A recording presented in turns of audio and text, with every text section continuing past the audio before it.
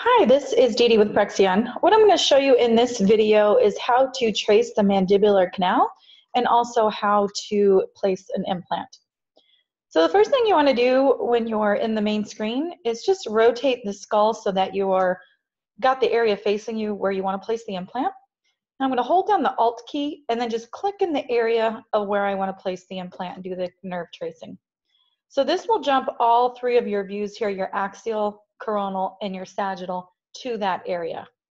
Now I want to just define that area a little bit closer by holding down Alt, and then over here on the upper left, I'm going to just click right over the center of the arch. Now things are more centered. The next thing you want to do is take the little dot that is on this blue-purple line and then rotate it so that this line runs parallel to the arch, so that now you're looking at a direct sagittal view on the lower right.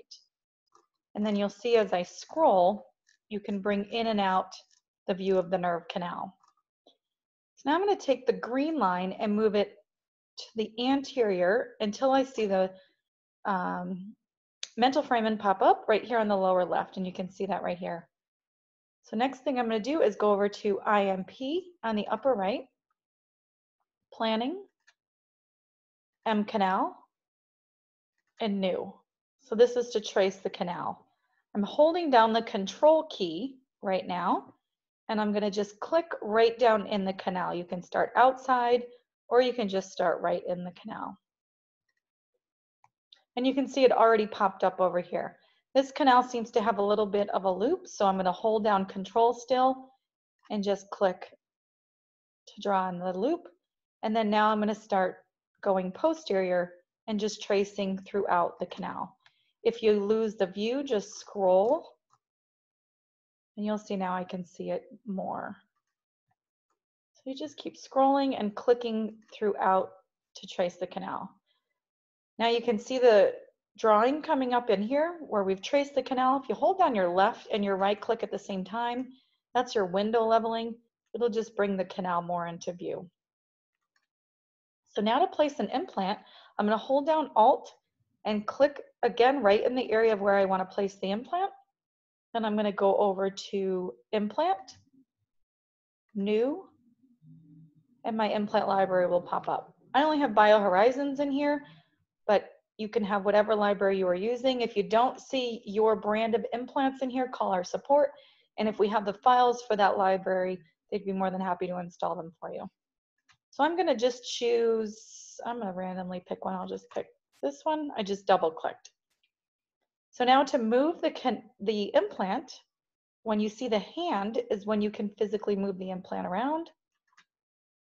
To rotate it, and sometimes these crosshairs get in the way. To remove them, go to the upper right here to this little box here that says Enable, Disable, cross cursor, and that'll remove those. So to tip the implant, I'm going to just click on this little star. And then if I want to tip it buccal lingual, I'm just going to come over here. So I'm going to adjust it and then just tip it in the direction I want to.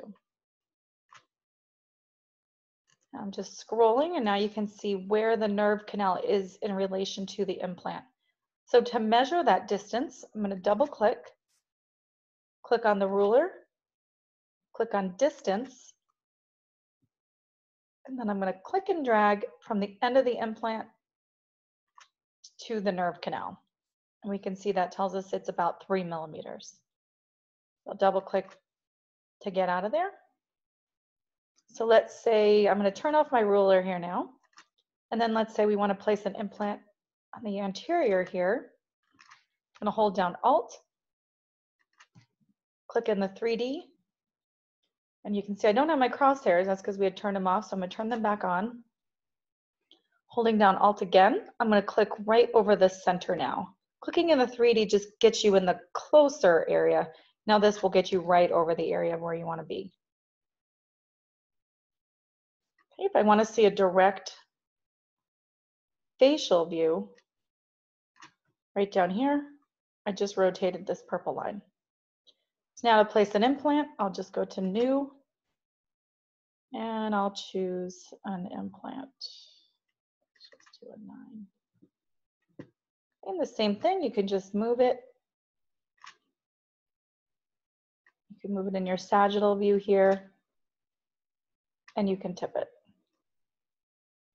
If you put in the implant and decide you want a longer or a shorter implant, just click on replace, and then you can choose the other length or diameter of implant that you would like. And that is how easy it is to place an implant. Thanks for watching.